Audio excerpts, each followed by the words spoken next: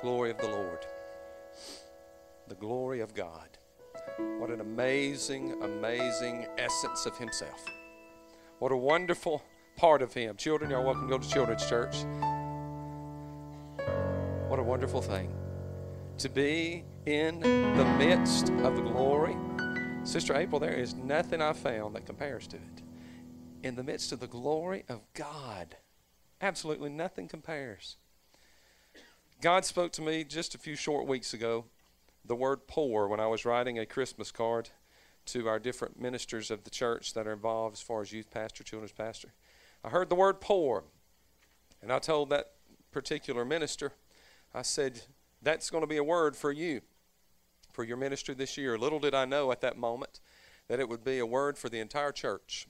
God began moving upon me and showing me that this word would hold a very high place in the vision for 2016 at New Haven Church of God.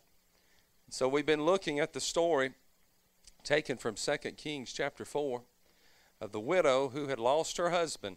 He had been a member of the sons of the prophets. Through the writings of Josephus, we believe him to be Obadiah, who was in the house of Ahab and was responsible for saving many, many prophets from the wrath of the king.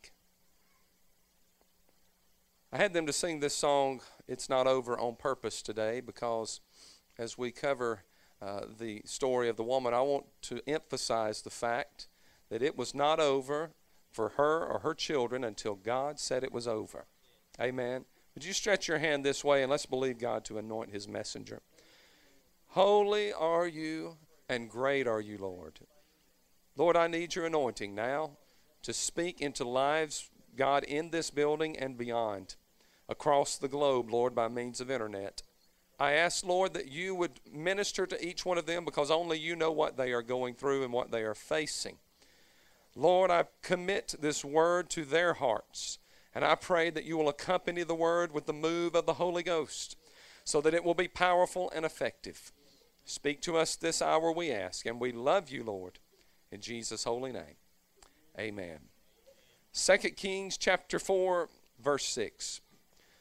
So she went from him and shut the door behind her and her sons, who brought the vessels to her, and she poured it out. Now it came to pass when the vessels were full that she said to her son, bring me another vessel. And he said to her, there is not another vessel. So the oil ceased. I can only imagine that people had written off this widow's chances of ever saving her sons from a life of servanthood.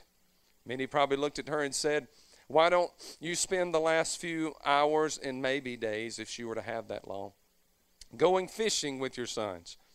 Why not take them to the tabernacle? Why not go to a place, well, at this time it would have been the temple. Why not go to a place where that you can talk about your heritage and make sure they understand about their uncles and aunts and grandparents?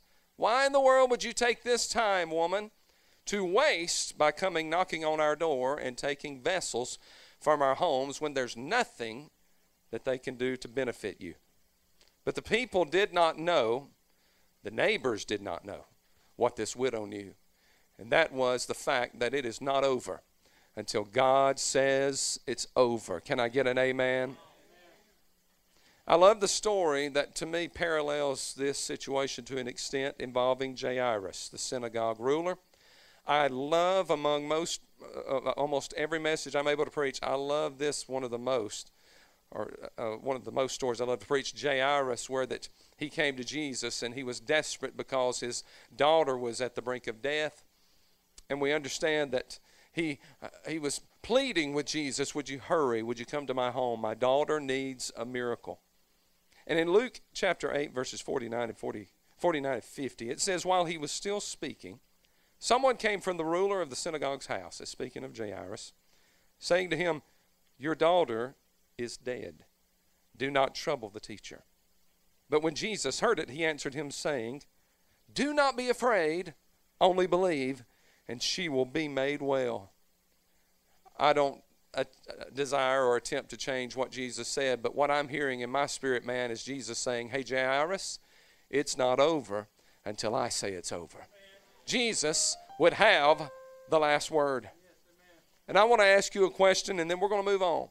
because this is something you may be pondering for the rest of this day.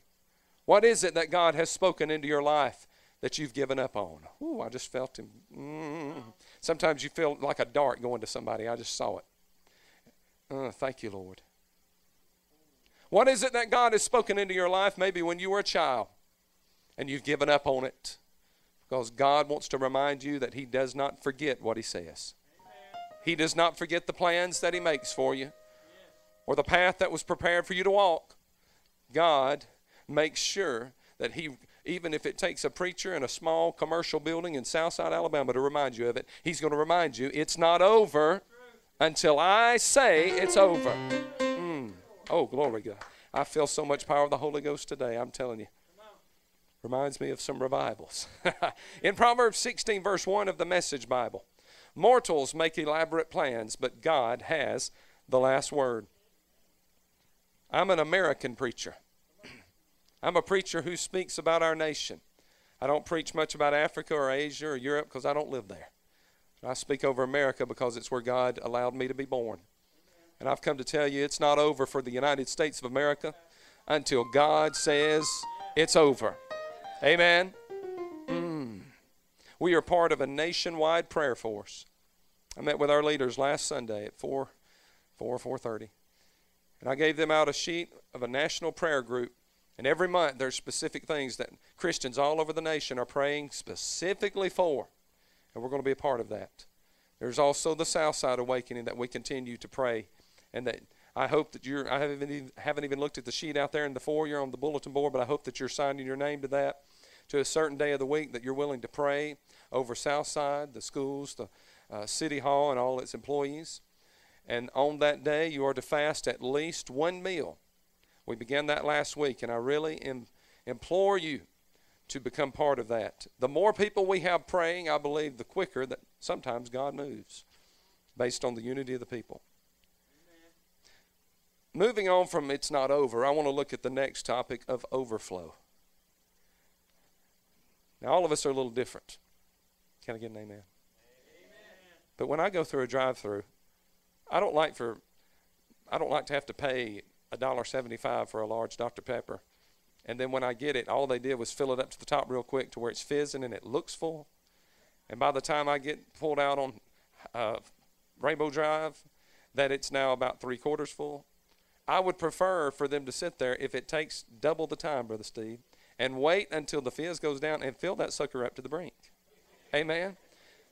There's times when I go through the drive-thru and I know I'm going home to eat and to drink, that I will tell them put no ice at all in it. Because that way I know I'm going to get a cup that's full to the top. And when I get home, I can add my own ice. Amen? How many of you have ever been irritated when you bought chips in the grocery store and you see a big old Doritos family-size bag and you open it up and there's about 13 in the bottom? You're thinking, what did they measure? Air? It bothers me when I think I'm getting one thing and I get another. When God moves, hallelujah, he's an overflow kind of God. There's a lot of things the world will offer you and you'll always feel a little bit shortchanged. But I have never felt shortchanged when God moved in my life. Woo! My Lord, Aaron, I don't know. I feel like I'm talking about it too much, but I keep feeling the Holy Ghost. I think there's something supernatural about to be taking place in here. Some people said, I thought it already had. Well, it did, but more's coming. Woo! Glory to God. My Lord, if the Holy Ghost takes over the mic, I won't mind. I'll sit down and listen. Praise God. Joel 2:24, listen to what God promised us. The threshing floor shall be full of grain. The vats shall overflow. Somebody say overflow. Oh, glory. Overflow with wine and oil. The original jar from which the woman poured had a supernatural overflow. It poured more than it could hold. The woman's oil did not continue to flow beyond the limits of her pitcher until the need was met. See, God will not stop flowing through you for a specific thing until that thing is handled. You say, well, man, I quit praying about that for about 3 months ago? Why is it I still feel pressured, or I still feel like something, God's got a breakthrough coming? It's because God has never quit sending that flow into you. He's saying, I'm going to keep flowing and moving and pressuring and pushing until you're willing to obey me, so I can move that thing that I said I was going to move 3 months ago. See, God will not stop flowing until what he spoke has come to pass. So every time she lifted that pitcher and began pouring in a jar, God made sure that there was something to back up her faith. Listen to this right quick. If your prayers are always about you, then you need to change the way you pray. If the woman had only looked at that one pitcher and said, this is it. It's all about this one pitcher. This is mine. The others belong to the neighbors. This one is mine and my son's. It's the one I need God to bless. If she had only looked at it that way, she would have never been able to pay off all her debt. But instead, she began realizing it's not all about my pitcher. Can I tell you today again, it's not all about us. Amen. What I've found is when I quit praying about me and I start praying for you and for your family, sometimes I feel a greater move of the Holy Spirit than I've felt in about a week. When I come to this church and I start speaking the name of every family in New Haven Church of God, I feel the anointing begin to flow. And I'll tell you why. Because God didn't just fill us to make us feel good about ourselves or just to get healed or blessed ourselves. He flows in us so we will overflow into somebody else. And I give you my word and God's word that if you'll start praying for somebody else more than you pray about yourself, you'll begin seeing God do things in your own life quicker than he would have done before. He's an overflow kind of God. He's concerned about the needs of those around you. Can you imagine Jesus on the day that there were 5,000 men plus women and children sitting on the grass saying, does anyone have any food? And this boy comes up with 5 loaves of bread, 2 fish, probably a tilapia and a catfish. I don't know. Can you imagine them handing Jesus that basket and him saying, well, I'm the king. I'm the Lord. And he sits down and you got people just starving. And he breaks the bread. He prays over it. Lord, thank you for this food. I love you, Father. He sits there and eats it and just stares at them. I mean, imagine that. Hey, James, go get me some butter. Hey, somebody go get me a glass of ice cold water. And he sits there and you've got 5,000 men they're about to riot because their little kids sitting there going, Daddy, I'm hungry, Daddy. And Jesus sitting there saying, just deal with it. Just deal with it. Aren't you glad Jesus did not do that? Aren't you glad before the Bible says Jesus ever took one bite that after he broke it, he gave it to the disciples? The Bible doesn't say he took one bite. It's glory. It says he broke that bread, he put it in the basket. When the disciples started giving it out, made sure they were fed first before even Jesus was human. He was hungry, but he said, I'm not going to touch one morsel until everybody gets fed first. You know what one of the problems is with the church? Because we're so concerned about, my God, help me. We're so concerned about coming here, getting my Holy Ghost blessing, getting my chill bumps. I want to feel the thrill that I felt when I got saved. Well, that's fine, but here's the problem. We've forgotten about overflow. Because, see, God emphasizes overflow for the purpose of making you understand it's not about you. It's about the lost souls. It's about the broken. My God, I might preach right here. It's about the sick, the lame, those in prison, those who are in broken relationships, those who are abused. God says, you've had enough of your own blessing. It's time you overflow into somebody else so they can feel what you feel. We got to learn to overflow into others. The outpouring that is coming will be because you choose to let God overflow through you. John 7, verse 38. He who believes in me, as the scripture has said, out of his heart will flow rivers of living water. One thing that I love about rivers is that you can't control a river, especially when we're speaking on a spiritual level.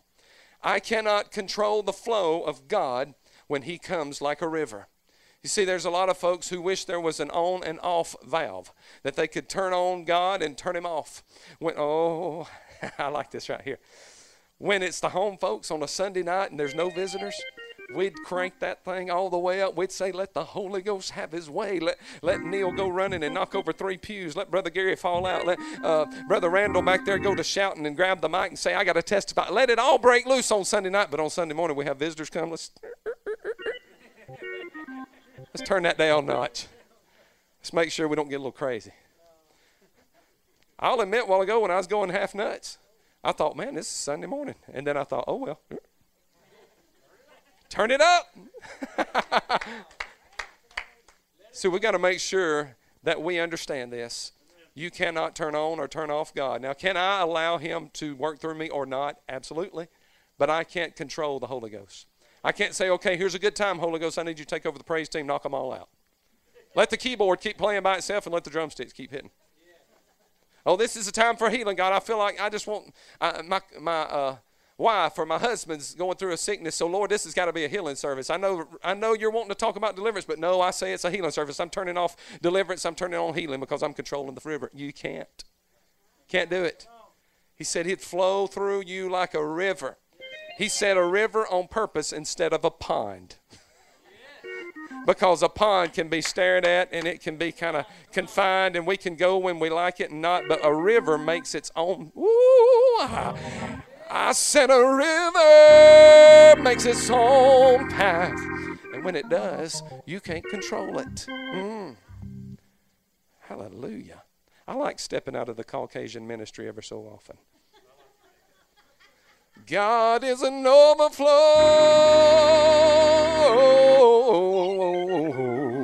God. John 10, verse 10, Amplified Bible. The thief comes only in order to steal and to kill and to destroy.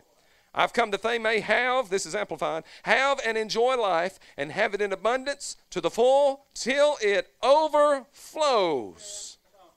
I've spoken to many of you lately who have described to me this scripture. You said that in your own lives you're feeling something changing. Whoo, glory to God. There he is again, Sister Deanna.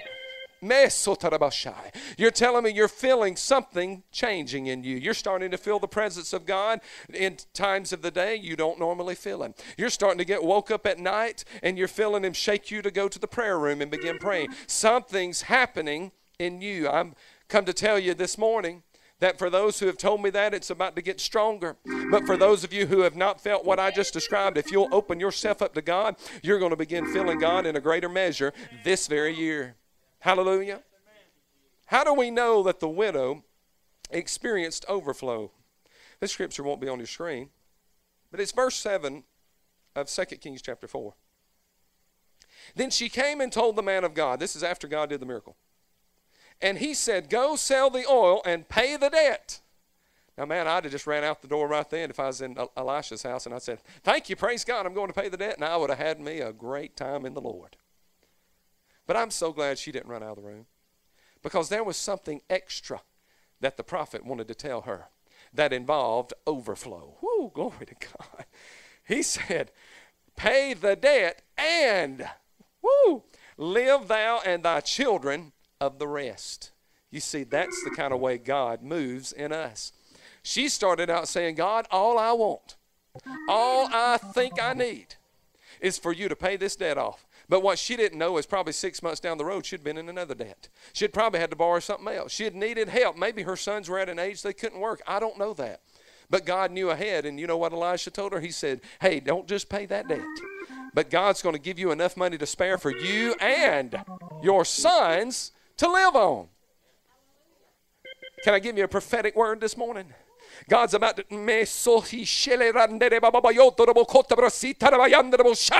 God's about to do such a powerful move of the Holy Spirit in your life that it will overflow into your family. There's some kids about to get saved. There's some cousins of yours who cursed God last week. My God, I feel the prophetic coming on. But God said, I'm about to clean up their mouth and clean up their heart. They're going to become an evangelist. My God, somebody better testify in the next 6 months of what I just said, because God's telling me to tell you, don't you dare give up on those people.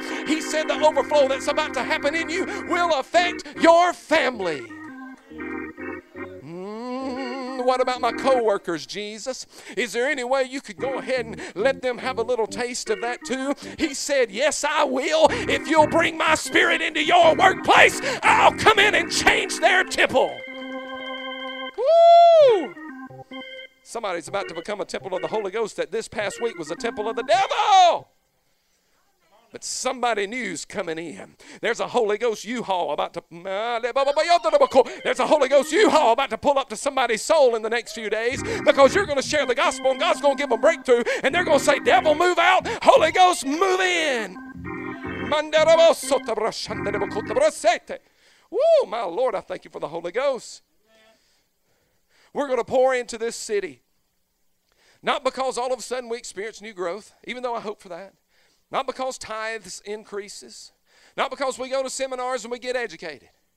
But we're about to reach a city because somebody in the midst of 60 people who are now in a church, we're not a mega church, but somebody, maybe more than 2, 3, 4, 5, are going to grab hold of the vision.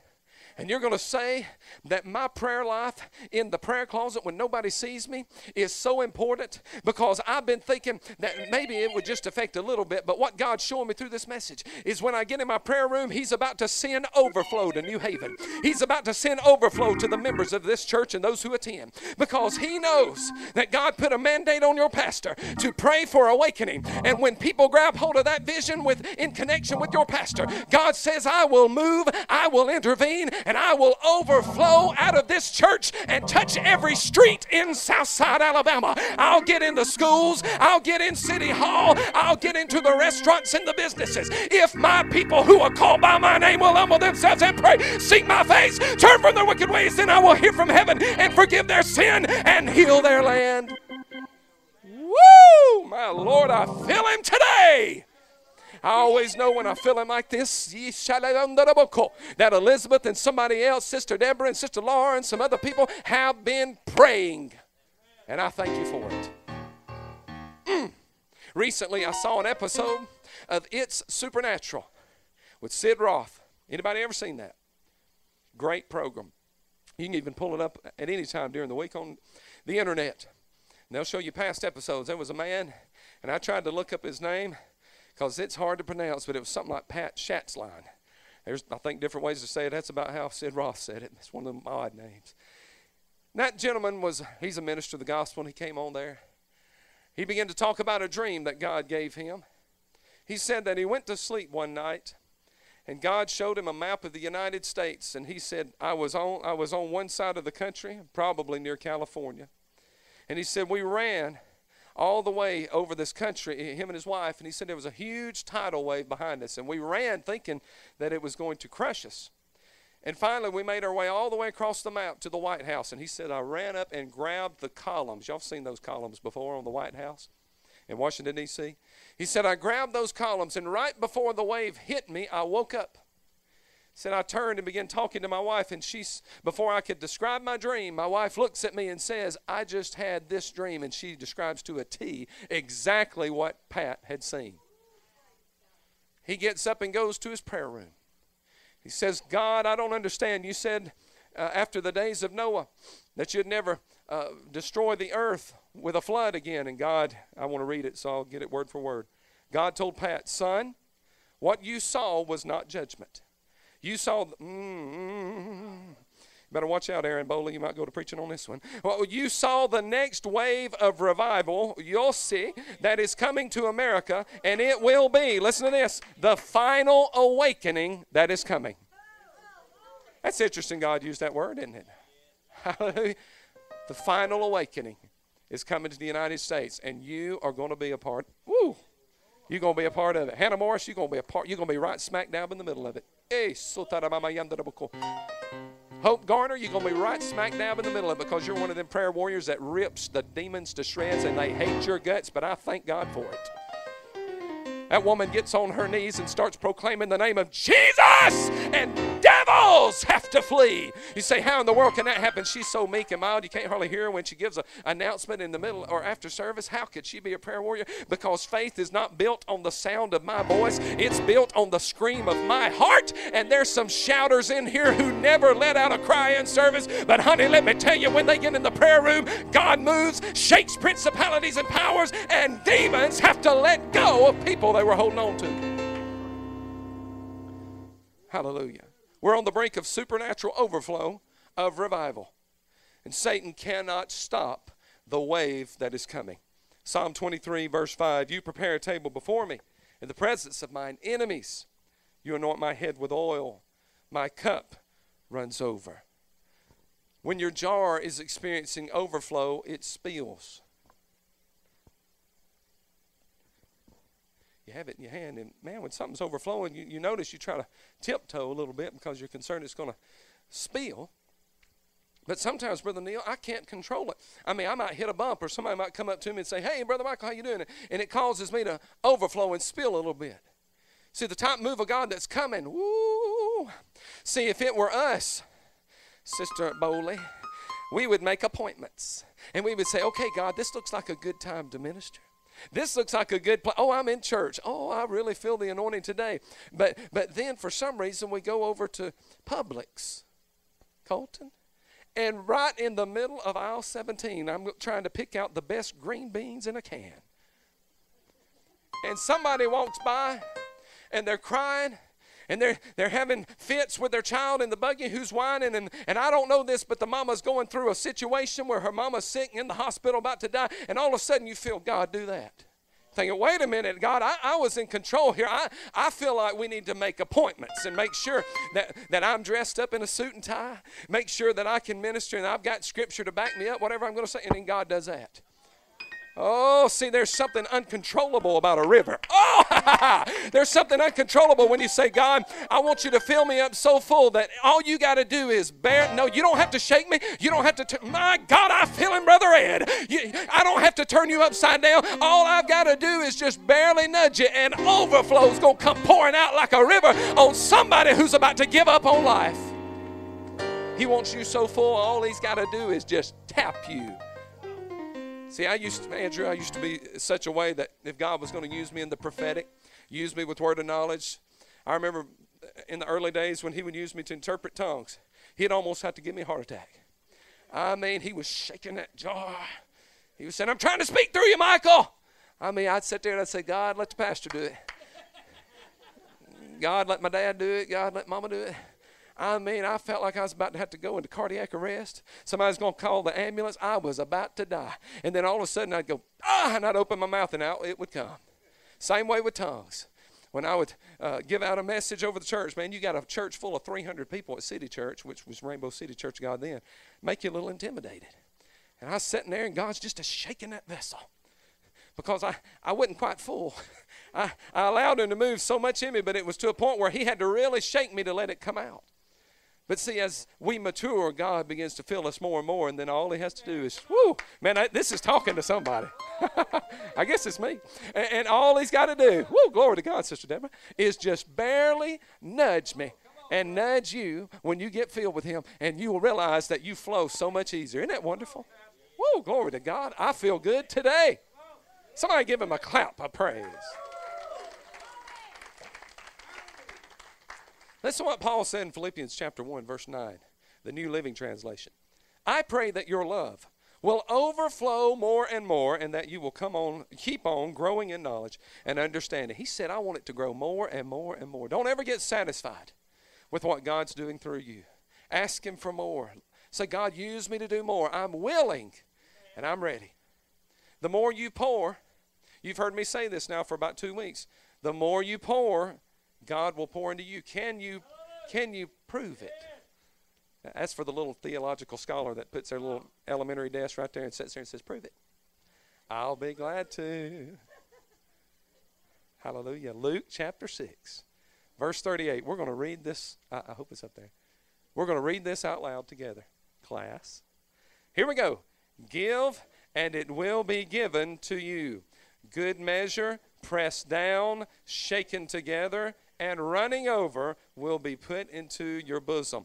For with the same measure that you use, it will be measured back to you. I just proved it. The more you pour, the more he's going to give you back. There's some mega pourers in this room. There's some people, every opportunity you can get, you look for it to pour into somebody. And because of that, you're some of the most blessed people. Maybe not in ways that we would consider blessed, but it's ways that God considers blessed. And he gives you more and more of himself if you're willing to give more of him to others. That's a good God. Amen. So he told us that he would run over in us. The widow woman was exhausted, had no options. I spoke of that last week.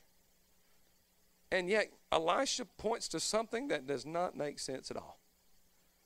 lady, I want you to go tell me what's in your house. And she said, all I've got is one jar, one pitcher of oil, used for anointing, based on the direct translation from the Hebrew. Used for anointing. How odd that God would point to something that she had already been holding on to, that she had probably passed that morning going out of the kitchen or out of the living room to go find Elisha. There was that jar sitting there, and she had no idea that was going to be the key. See, there's callings and gifts upon us that we've had in our possession for a long time. And we're saying, God, I want something big. God, I want you to do this. God, I need a mountain moved. And God's saying, go back to that calling I put on your life back when you was 13.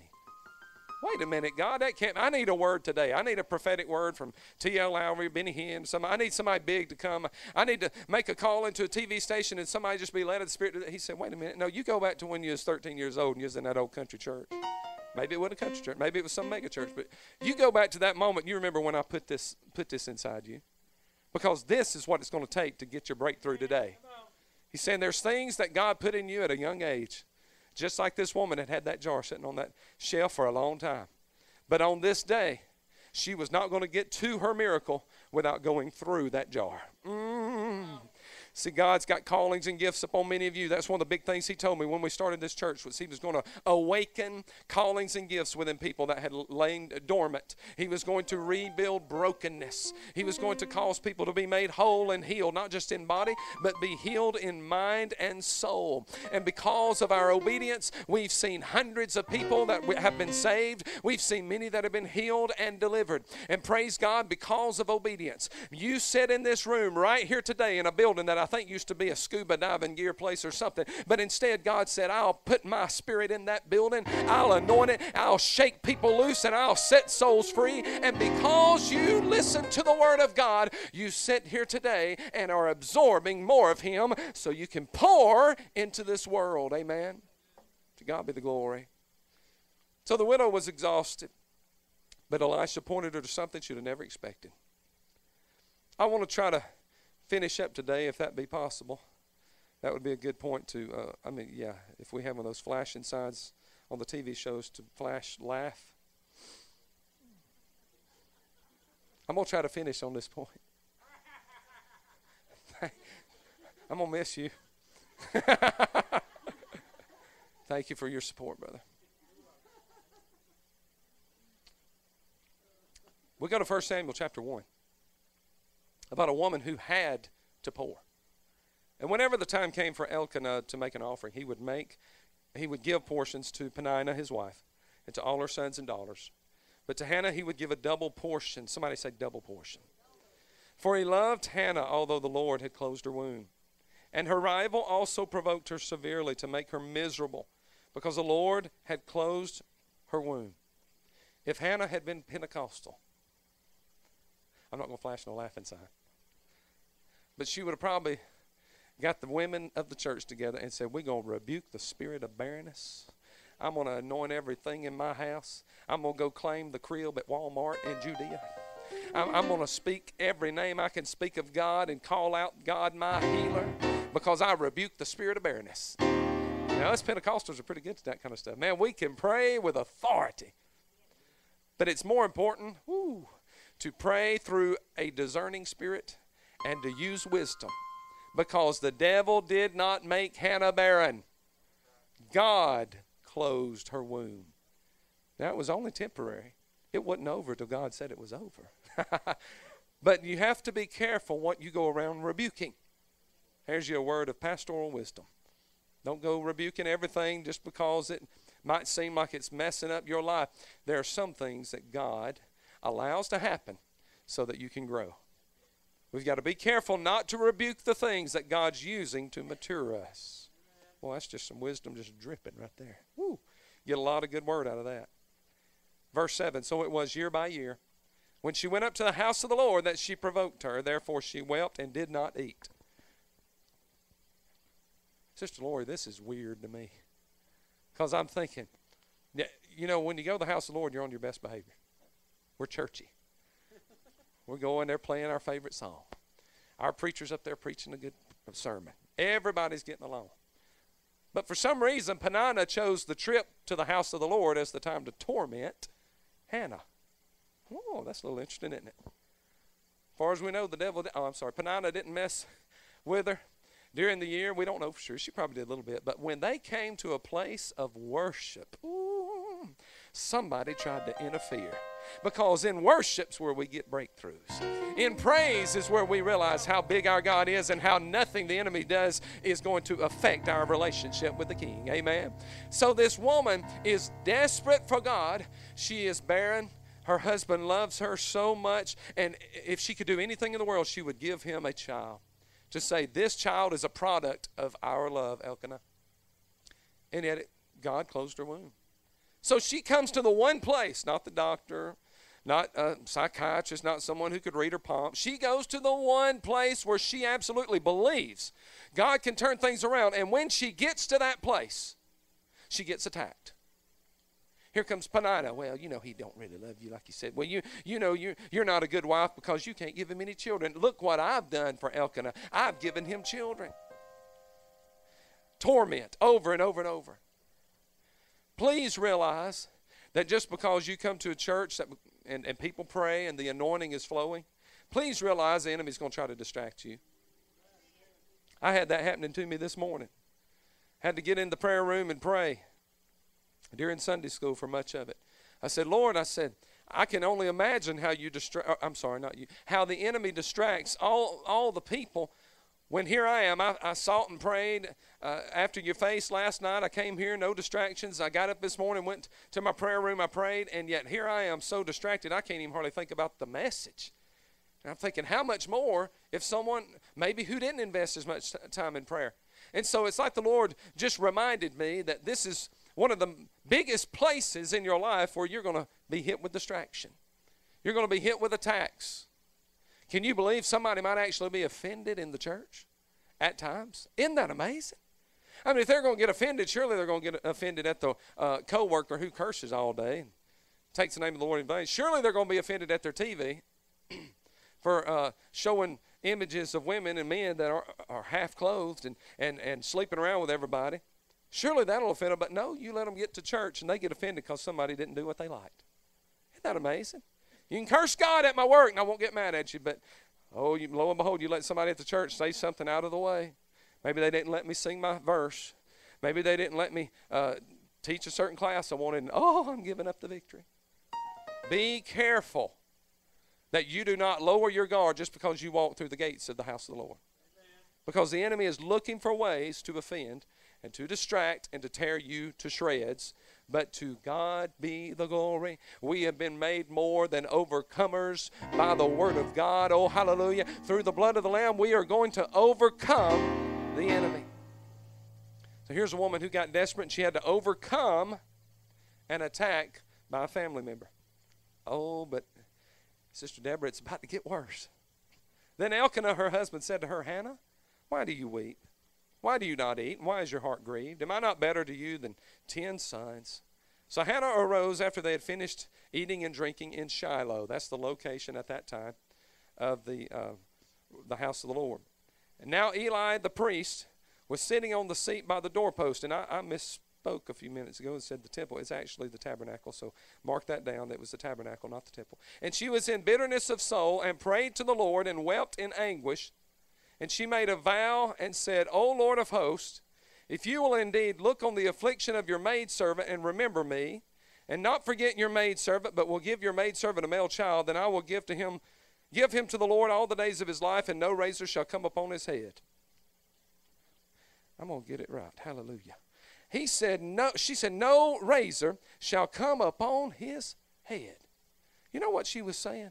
She was saying, dear God, even though this is the most important thing in my life, I'm willing to let it go as soon as you give it back to me.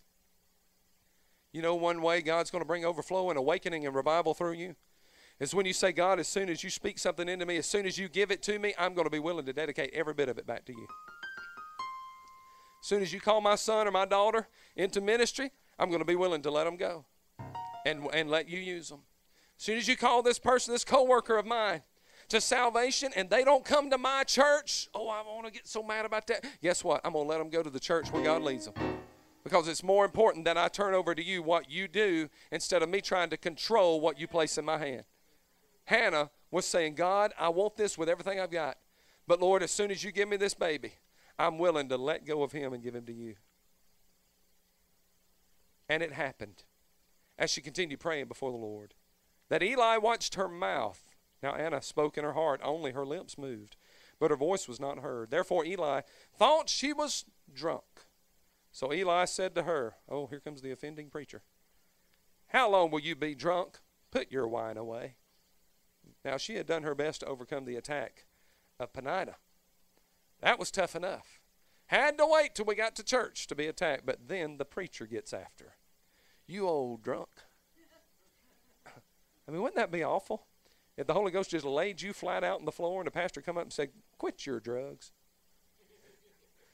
Quit your drinking. I can almost smell it on your breath. I said, no, that's biscuits from Red Lobster.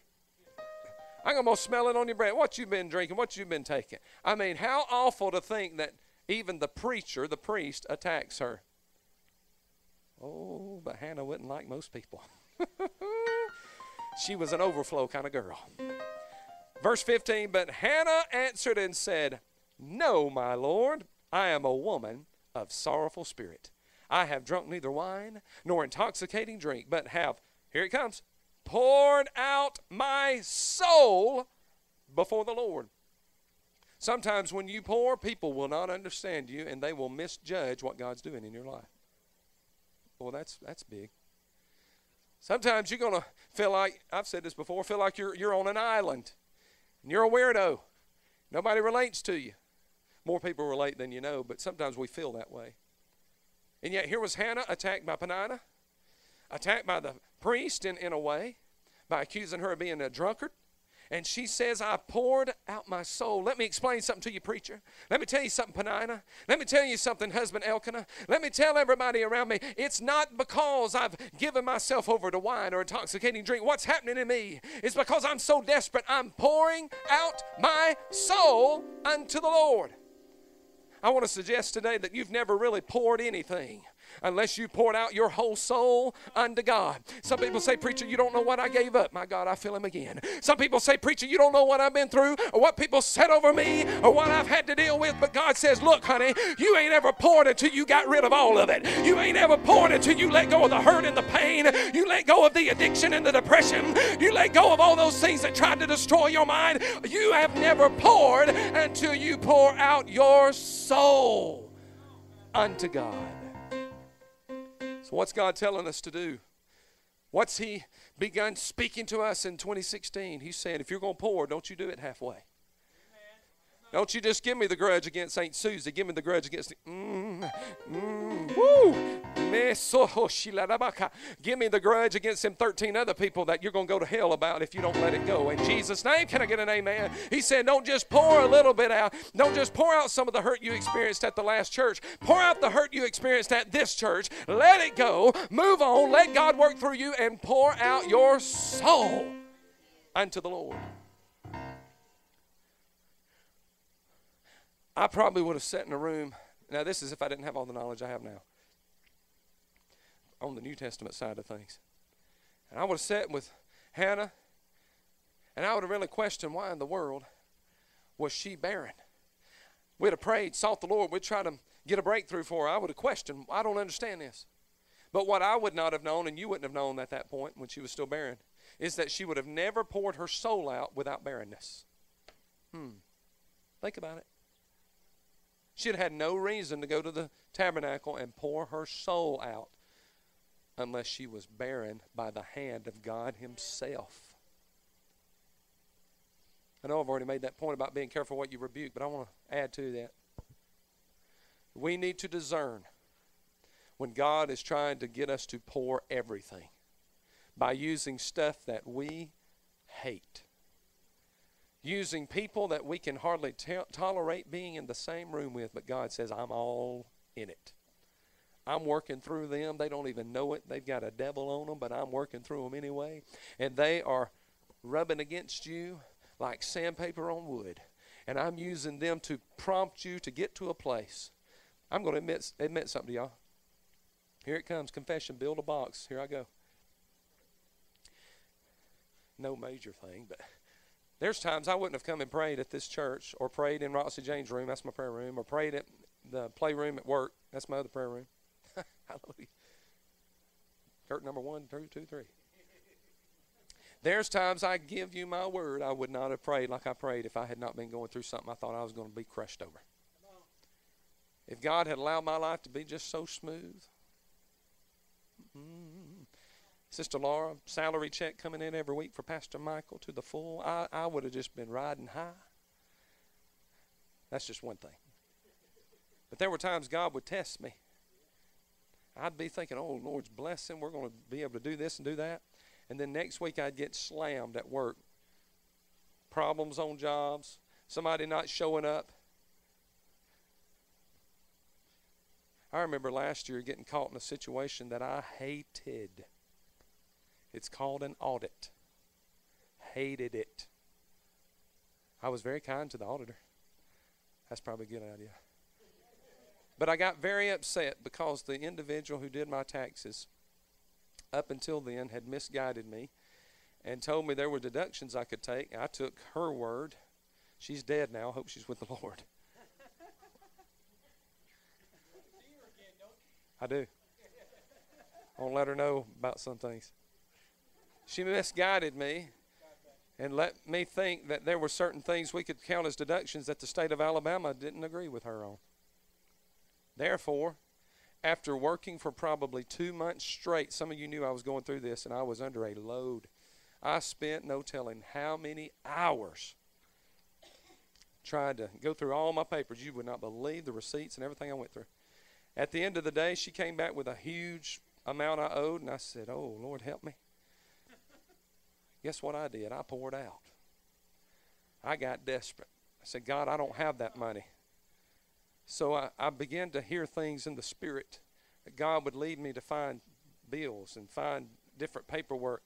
And he began speaking to me of things that would count as deductions that were legal. We like that. I knocked off $1,500 within about 2 weeks off what she said I owed, to the glory of God. Somebody give God praise. I still had to pay some money.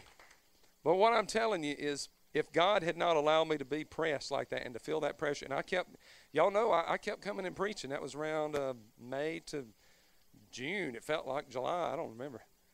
I kept preaching, kept teaching, kept asking Sister Deborah to have the women pray. But I kept doing what I was supposed to do. But I was almost crushed mentally at times because I felt so much pressure.